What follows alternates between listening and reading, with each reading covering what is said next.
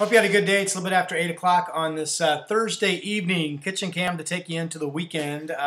It's just going to be fabulous. We hit 70 as I projected on Thursday, and I'm still going 77 now on Friday. Still a chilly start Friday morning. Outlying areas could be all the way into the low 40s. But you will notice the warmer temperatures in the afternoon. Again, Portland will go from 70 on Thursday to 77 on Friday. Winds overall will be light. Most of us will wake up to clear skies.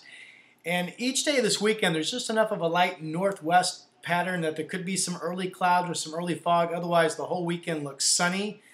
I'm going 76 Saturday, 77 Sunday. So the warm batch of air over us continues. Very pleasant. Normal temperature for this time of the year is down to 70. So this is terrific weather. Winds will be mainly light.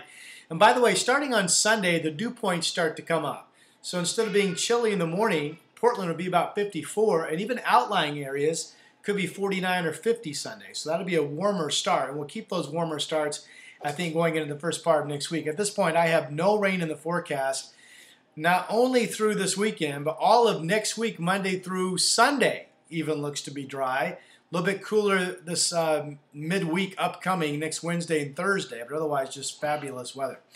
Have a great Friday. Have a great weekend, and I'll talk to you soon.